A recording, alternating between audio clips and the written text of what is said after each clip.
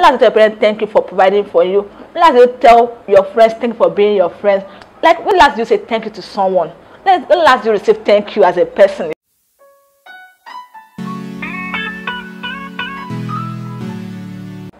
Good day, beautiful people. I trust you are doing good today. Also, welcome to another edition of Book Review with Rola the Storyteller. And today we'll continue the review of our book, which is How to Win, Influence and Influence People.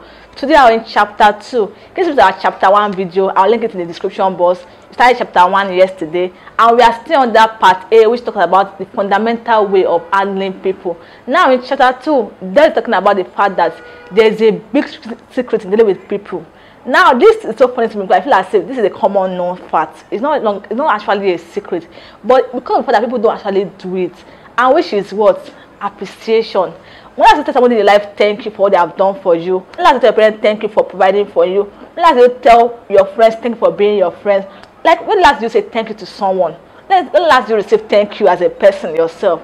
I just realized that people want to be appreciated. We all love appreciation. When like, okay, I am important. What I'm doing, you recognize that fact. What I'm doing to you, you appreciate it. I would like to, by you saying thank you, by you showing appreciation with your word or with your action. So that is saying that in chapter 2 that in dealing with people, you realize that everybody has this urge of feeling importance.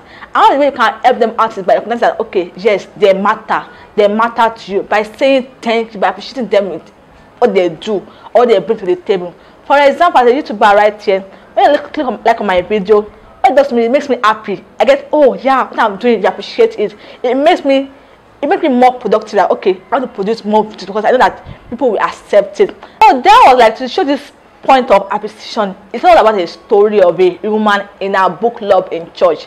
So they were asked to tell their partner at home, tell me 6 things you don't like about me so I can improve on it. So she was like, I husband, tell me 6 things you don't like about me so I can improve on it. And the man was like, okay, let me sleep on the topic, I'll get back to you the next day. Then he woke up, he was like, what should I do instead? So he asked for 6 different red roses for his wife and wrote in a letter that I won't change anything about you. I love you just the way you are. And he left for work. And when he got back from work that evening, guess what he met? He met his wife extremely excited and happy. Like, she was overjoyed, full of joy. I don't even know the gist of the story. Then on Sunday in church, our friends, people who are book club meeting, I was like, wow, this wife was so nice.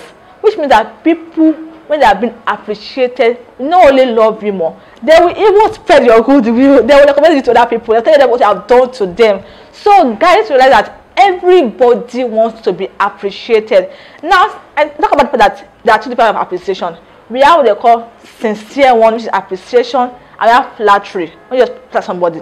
Flatter is when you tell somebody what they want to hear. You're just deceiving them. It comes from just the mouth. But appreciation comes from your heart. You mean what you're saying. Oh, this is what you did to me. I love it. Thank you. I'm being honest. But flatter, okay, I want you to like me. So, oh, I like it. And you're just lying. So, guys, in summary, I like the way you put a quote on this book. I'll read that quote to you.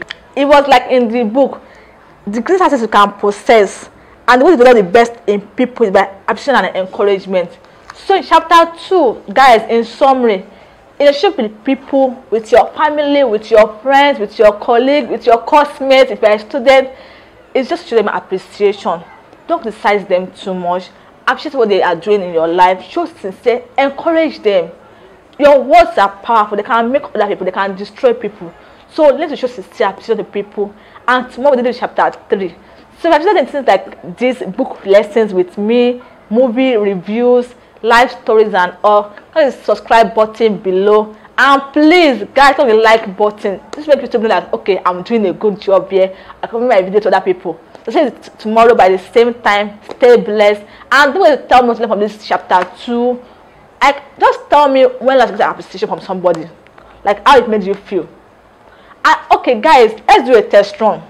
Now before tomorrow guys, just today, tell someone that you like, tell them thank you.